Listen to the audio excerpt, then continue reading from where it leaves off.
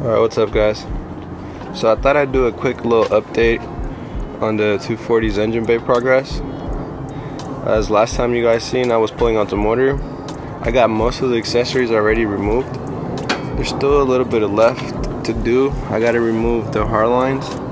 I just finished taking out the master and I'm about to start doing the booster right now. But besides that, I also got the chassis harness out for the most part. Just gotta take out the fuses and slide it through this little hole right here. But after that, the whole harness is completely out the way. And oh yeah, I also gotta do the battery tray. There's some spot welds that I have to drill out. I found a little picture on Facebook. I'll put it on the video so you guys could see. But that should be pretty easy to remove. But then after that, that should be basically it. Like I said, I already started taking off the booster. I just took off the master. It's already draining all the fluid right there. So I'm about to get underneath the car, the driver's seat, and see what else I gotta remove so I can pop the booster out of place. Finish taking out the hard lines from right here. And that's pretty much it. Oh, and I might have to do the hill latch as well, but I might see if I could get away with probably leaving that in there. Depends how hard it is to take off. We'll see right now. Oh yeah, also one more thing. I'm still not sure if I'm gonna repaint the subframe as well. I kind of want to drop the subframe once everything else is out, because even the sway bar is gonna be trash. I can't use that for the swap. And I just want to see if I could find some Nismo braces for these right here. But I mean, it's not bad. It's still like, it's just, I don't know. If we can make it look shiny, as well as with the steering rack, even spray some paint on that, that would be pretty dope. But I don't know, I feel like that might be overdoing it. But we'll see, we'll see. But yeah, to take off the booster, I'll show you guys.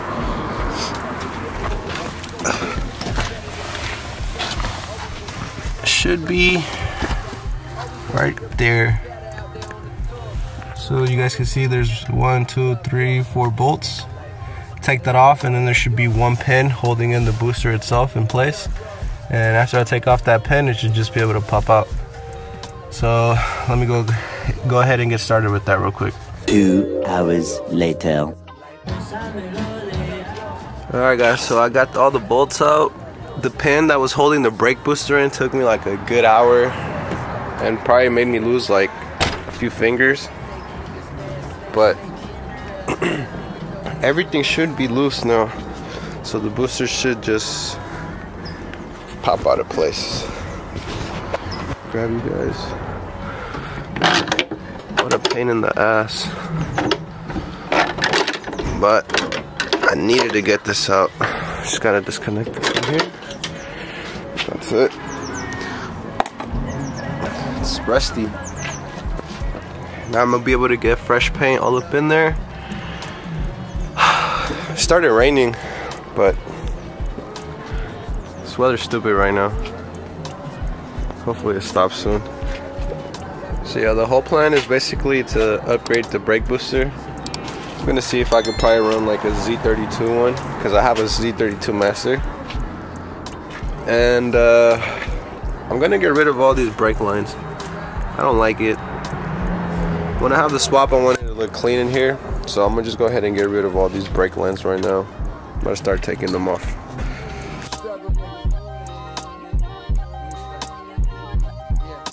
It's beauty in the struggle, ugliness in the success. Hear my words and listen to my signal of distress. Alright, one more to go. Down the block, man, we were blessed. And life can't be no fairy tale, no once upon a time. So this is why I had to take off the wheel real quick, because it's kind of hard to get in there just with a wrench. Hopefully I can do it without dropping the camera. You guys are like right in the way. So there we go. I'm broken loose.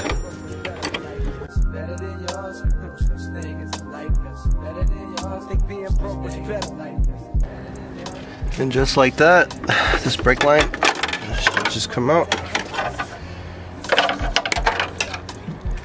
Woo. I'm gonna throw it in the bushes so I don't make a mess more than what I already have. And look at that, already looks way cleaner. Now I just gotta take off the driver's side one. Same thing here. Pop it out. There should be another one in there. Break it loose. Take off the wheel. And then yeah, after that I'll give you guys a full little update on how it looks. Real quick, y'all see that angle though? This car has stupid angle. Like I said before, it has the full PBM kit. Get this shit out the way.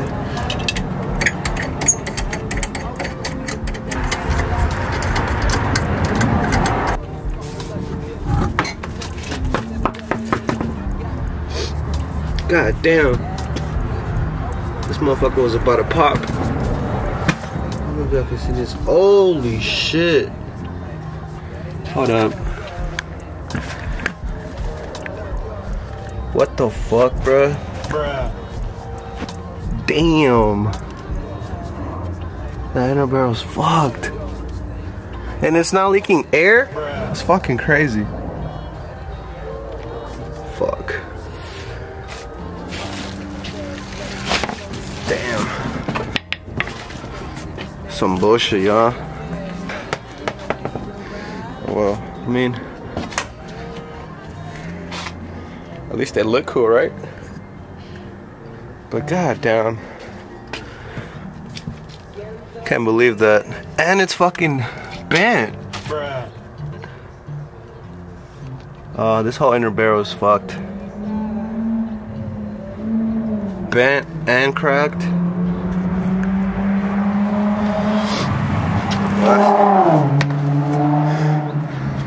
Well, that's a fucking L.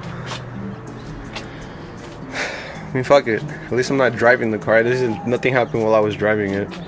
It's not like this thing is moving anytime soon, so just gotta remember to order a new inner barrel for that wheel. Alright, now we just pop this one out of place. And there goes the driver brake line. Toss it into the bushes as well. Oh shit. Now, I don't know, this is like a ground or something. I'm gonna take this off too.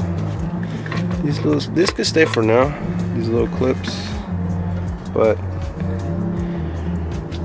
let me go ahead and just take out everything that's in the way, all these tools and everything, because I want to see exactly what's left over.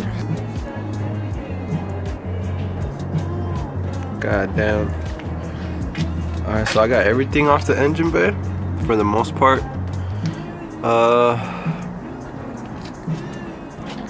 What's next?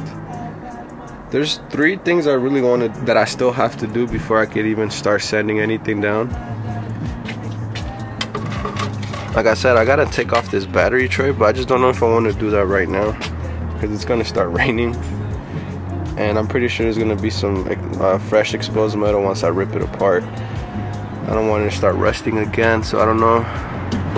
Might do that last, but I still need to pass the fuse box wiring through here. Just gotta take off all the relays and label them, and pass them through this little hole one by one. And then after that, what else? Oh yeah, I have one of these from my old car. I never got to use it. The ISR Performance steering shaft bushing, solid bushing. I mean, pretty sure it's never been changed, and right now is the perfect time to do it, so I gotta do that as well. But it's coming along pretty smoothly, honestly. It's not as bad. The brake booster took me a minute. That was a pain in the ass, but besides that, everything else came apart pretty easy. What else? Yeah, so I might start with the fuse box, get this out the way completely, all this out of here, and just probably have it leaning right aside from the engine bay. And then I might have to take off the sway bar as well, since I'm not going to use it, but I'm not sure yet if I'm going to take it off right now. But yeah, I think I'm going to start with the wiring. So I'm going to set you guys up. I'm going to start passing all this wiring harness one by one. And then after that, we'll continue to something else.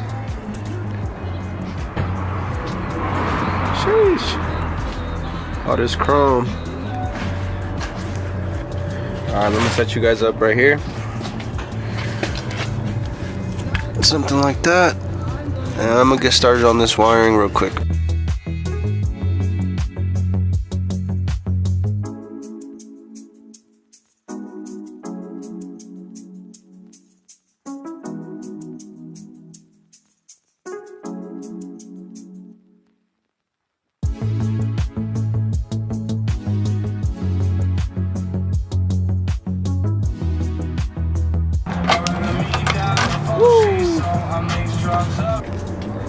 Alright, we got the little fuse box out.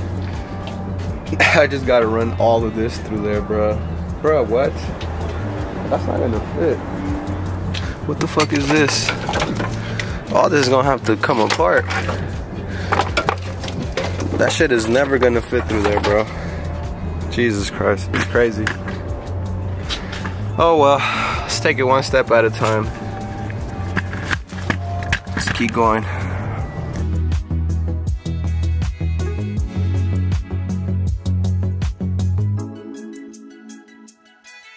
I just gotta take this one out, and the rest should just pop out. But oh, this is like corroded in there, guys. So it's taking a minute to pop out. But I'm gonna make it pop out. I'm over here with my sledge.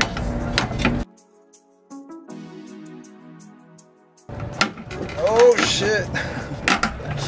About to break shit. Let's fucking go. Woo.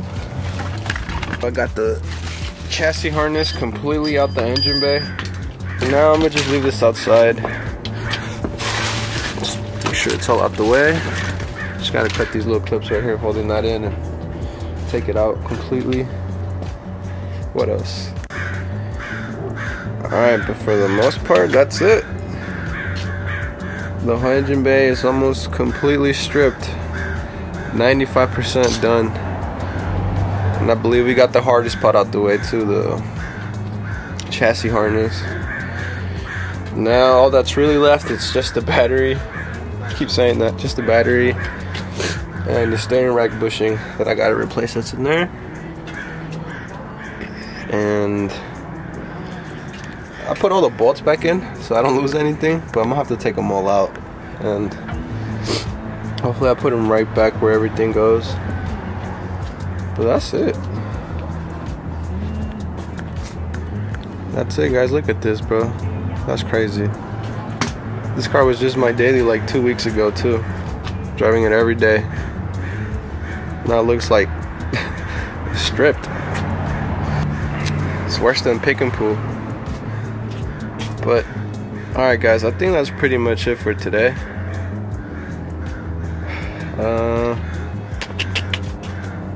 Yeah, that's pretty much it. I still have to decide on the color, so if you guys have any recommendations, just go ahead and comment down below. And I know this is all tedious, kind of boring work, but just stick with me, guys. We're gonna get through this. I have to. But we got all the boring and hard stuff out the way.